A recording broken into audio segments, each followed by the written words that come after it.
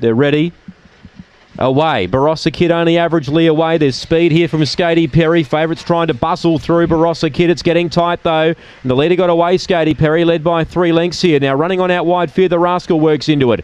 Now further back in the field came Bull Titan. Winding up out wide was Barossa Kid. Then came Dana Mork. Further back was Cyclone Clifford. Well out of it was Lockie Balboa. Last is Draper Bale. Fear the Rascal took over. The Southeast Visitor raced away. 3 lengths in front now of Skatey Perry. Then Bull Titan. But Fear the Rascal, he loves a wide draw. He won by 3. Second, Skatey Perry. Photo third. Bull Titan or Cyclone Clifford. Behind those, Dana Mork, Lockie Balboa, Barossa Kid. Devon really came on in the last concluding bit.